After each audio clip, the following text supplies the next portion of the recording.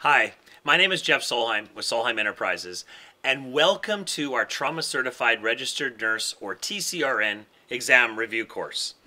The main continuum of care starts with injury prevention, moves on to pre-hospital, moves on to intra-hospital, moves on to rehabilitation, and ends with end-of-life issues, okay? So that's kind of the trauma continuum, and that's the things we're going to be covering in this section. So let's start by talking about injury prevention. If a hospital is designated or verified as a trauma system, they have to have an injury prevention program in place. So you will have to have a core knowledge of injury prevention and building an injury prevention program to be successful on this test. There's a good chance you will get some questions on building an injury prevention program because it's a required part of being a trauma designated or verified hospital. Now, there's basically 3 steps to an injury prevention program. The first is determining what type of injury prevention program you're going to design.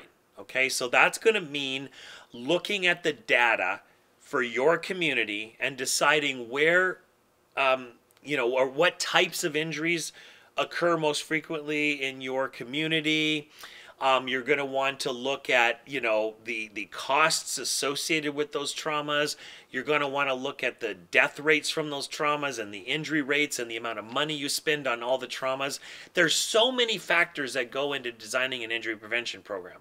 The bottom line is we're only going to have a limited amount of money available to build an injury prevention program. And you need to make sure that you pick the injuries that are going to have the greatest impact and get the greatest bang for your buck. Right? So you're going to want to pick an injury that's common in your community, or if it's not common, that's costly, one that's likely preventable. I mean, all kinds of factors have to be looked at when designing or when determining what type of injury prevention program to do. So that first step is injury incidents monitored through data collection to determine where the injuries occur and how you can impact them. Then the second step of injury prevention is to look at that data and design an injury prevention program meant specifically to reduce that specific injury. So you're actually going to design an injury prevention program and then implement it. And then, as with any program, you're going to want to evaluate the effectiveness of that injury prevention program after you've done it. It would be useless to spend tens of thousands of dollars on an injury prevention program only to find out after a couple of years that it didn't make any difference, that there's the same number of people injured after the injury prevention program as there was before. What a waste, huh?